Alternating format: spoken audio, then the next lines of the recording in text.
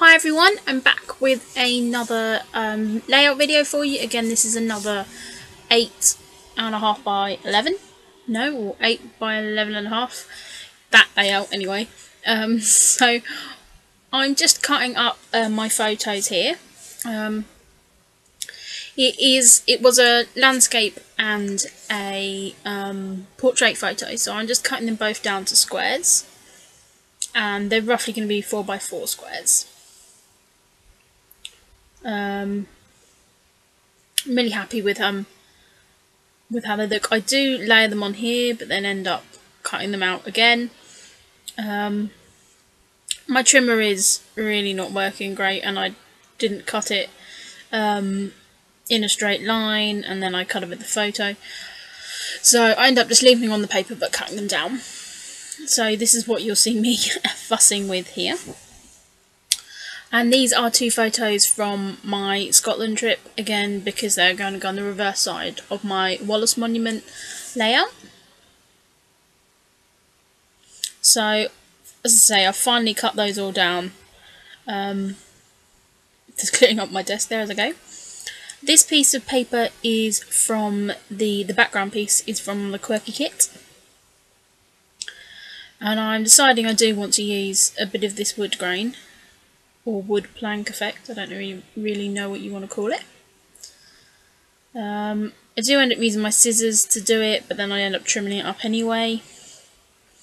So I've just got the bits out on my desk from the previous layout. Just trying to work out what I'm going to do here. Again, so I've gone through the Maggie Holmes pad, just trying to decide if I want to add anything else. I have a sort of a tin in front of me where I keep sort of recently used pieces of paper. So just going through that, going through my other 6x6 pieces of paper. This is the DIY shop collection. So just going through here, seeing if I can pick out one of these papers, and I choose this kind of wood grain effect doily. And I just use that other piece of paper to cut around it. I do kind of then realise that it's a little bit too big because I haven't actually got enough room around it to layer, so I do end up just hanging those over the edge a little bit. I'm still just going through my scrapbooks here, seeing if there's anything else I can add around these photos. I did think about bringing the black in, but then I thought maybe that's a bit too dark. I do end up then layering my photos on this last bit of this Alison Craft recorded collection. I really like that piece of paper, and I have used it on quite a few layouts. So I decided that's just going to add a pop of colour to this layout, so I'm going to go with the sort of brown tones and then the sort of turquoise. Here I am pulling out my doilies, trying to decide if I'm going to use a brown, a green or a cream, so I do just go with the cream one there. Just looking what else I'd got in my bag. Just straightening this up because again this is one of the pieces that I hand cut.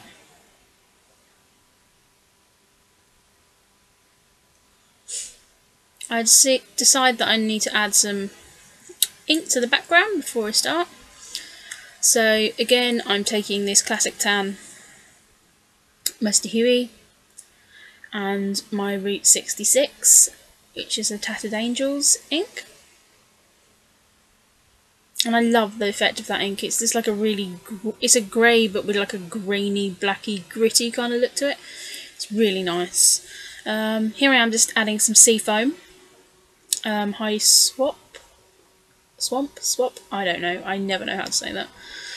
As you can see, that is an October afternoon piece of paper. I think it's called Bonfire, if I remember rightly. I did show it during the Quirky kit haul that I did. So here I am just adding more ink over the layers. That's something I've started doing more and more.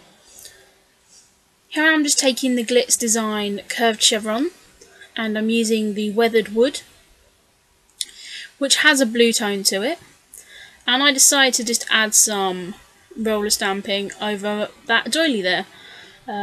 It's a different effect to what I've done before. Quite like that. Again, this is something I don't know, I'm just doing more and more at the moment, just adding texture to the layer, you know, to the layers as I'm adding them. I've got so many stamps, I need to pull out my actual stamps, not just these roller stamps. So, as I say, I just think it adds a lovely texture. So I'm putting these stamped doilies in, and I really like that, so I think that's something I'm going to do again. I do have a wood grain stamp, I think that would look pretty cool. I've even got a wood grain mask, so maybe I'll have to spray on some doilies, but anyway, that's just me thinking about stuff I can do. Just put out a bit of twine there, but it was silver tone, which didn't really go. This is my die cut box, so I'm just going to look through here. These are some tags that I cut out. I believe it was from a Maggie Holmes piece of paper. And as I said, like when I'd done my 30 layout challenge, I had a lot of scraps on my desk, so I just took out my Tim Holtz tag die and cut through my scraps. And actually I've used quite a lot of tags. I like them as a sort of layering piece. So yeah, that's definitely something that I'm going to do with some other scraps before I sort of chuck them out. I pulled out this Dear Lizzie flower die cut, which then took me to look at the Dear Lizzie polka dot party, and I decided that I'm going to use this flower as a layering piece. So I'm going to cut 2 of those out to layer. And, you know, the kind of theme of the layout, I say, it's just 2 views of Scotland. And I kind of want to go with kind of the naturey kind of theme. So I am just going to go off camera to cut those out. So there I am, just showing you where I've cut those out and layered them on. So here I am just popping up some of those edges of those die cuts with some foam adhesive, and I did add a little bit of this tape before I added those flowers in, but I decided that I just want to do something in the bottom corner there just to balance it all out. So I do take out another one of those flowers, which I'm just fussy cutting here, it's actually off camera. I also added a branding strip from the Recorded Collection by Alison Kreft, just to go near that bottom cluster there. So I'm adding a doily, and it's just one of the half doilies that I had on my desk. And I'm adding that flower that I fussy cut. And I'm not quite sure what I'm doing here. I'm just fussing with getting that cut properly. I do just cut a little piece of this turquoise off to bring that down to the bottom as well. I'm really happy with how that looks, but I do just have to add a little bit of ink over the top. And then just adding a little bit of the sea foam. I just think those 3 clusters work really well. I'm still trying to use these. They're not my favourite, but I do end up adding a couple onto the layout. As I said, they're not my favourite, but I am trying to use them up. And again, it just adds some consistency across the the 3 clusters that are on this layout.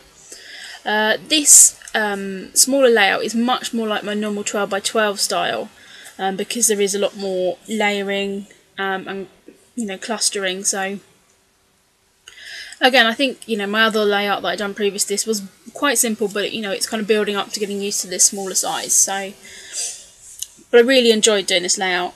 It didn't take as long. This layout, including the fussy cutting, took about 40 minutes. So yeah, I'm really happy with that.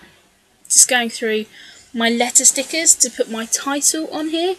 I kept finding letter stickers that were the right colour, but then didn't have the right letters.